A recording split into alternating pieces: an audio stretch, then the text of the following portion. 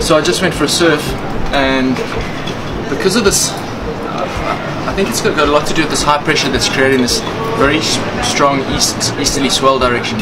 But there's been a significant change in the current from yesterday to today, certainly close to the shore.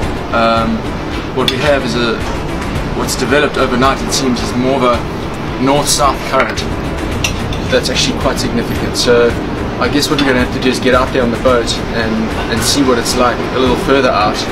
The saying when dealing with the sea is, you know, nature calls the shots. So what we're going to try and do today is figure out the most sensible option for Sarah, and if we can get her into a down current scenario, then she can just gobble up those kilometers and just keep the strain off her body as much as possible, you know. Okay, so yesterday we had a really good day, a good first day out. Sarah looked very comfortable in the water, it was good conditions, and she had the most amazing marine interactions with marine wildlife. It was extraordinary to witness. We were in a very special place in the reserve part of the Elephant Coast in Mozambique, and I think we all felt very privileged to be doing what we were doing.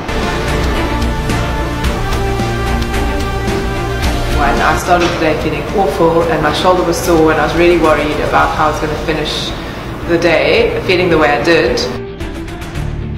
As soon as I got into the water, I was happy, and basically we decided we swam a little bit further offshore than the first day, and I have definitely realized that's something I prefer. I'm much more comfortable being a little bit out in more of the open ocean. And we didn't really see much else. We came across some divers, which was quite fun, so we tried to go and give them a fright, but I couldn't go that deep because I'd been swimming for about 3 hours.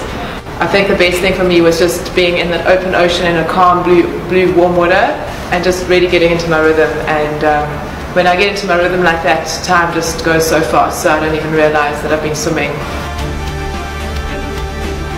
Yeah, so it was a really good day. I got out the water feeling happy and I was in my very happy place. So it was a really good end to a strong swim and made my confidence much higher for going forward for the rest of the swims.